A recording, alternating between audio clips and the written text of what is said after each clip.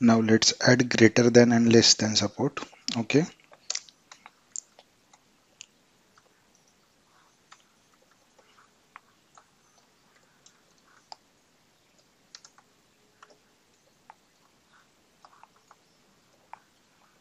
So yeah, as expected, I am adding these two constant inside the enum operation enum. Okay, now let's implement those cases in service. Okay, so it's a case less than break. I am adding it because last time I forget it. Now case greater than. Okay, and I need to add a break.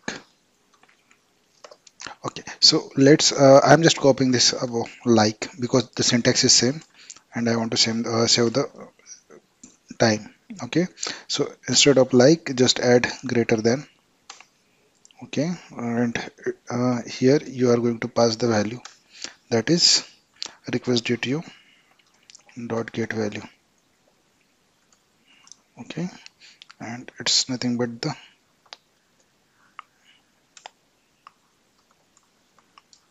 greater than.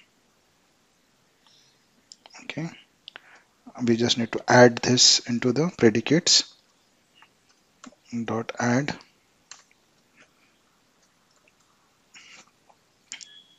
Okay, I'm copying both line and putting it into the, oh, okay, let me rename it less than.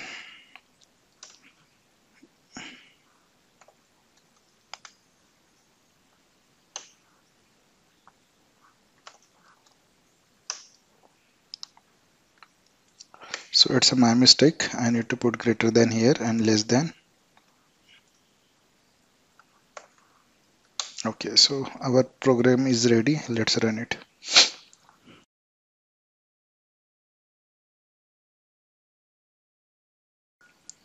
So I'm using the operation called greater than, and I'm using ID.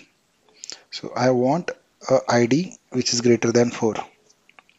So let's check. I'm sending the request and we are getting the result from 5, 6, 7, 8, right? And if I check the query, so the query should be the student ID which is greater than 4. Let's check with the less than. So we have less than also. I'm copying the less than.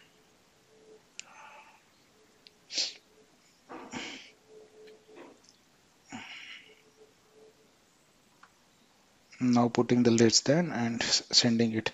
So now it is giving 1, 2, 3.